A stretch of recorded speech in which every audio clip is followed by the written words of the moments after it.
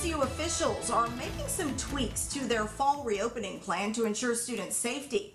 They first unveiled the plan last week. And today they're sharing updates with students and employees. 9 on your side's Caroline Bowyer is live on ECU's campus. Caroline, what are they saying about campus in the fall? Ken, Interim Chancellor Ron Mitchelson held a virtual town hall meeting this afternoon answering the questions of concerned students and teachers. Mitchelson says July 10th is their deadline for making a decision on which classes will be online versus in person.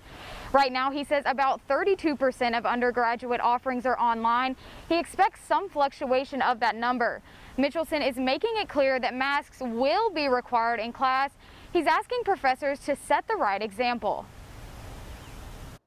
They have to assist our community in being compliant. This culture of compliance, I can tell you, starts with professionals, including our professors.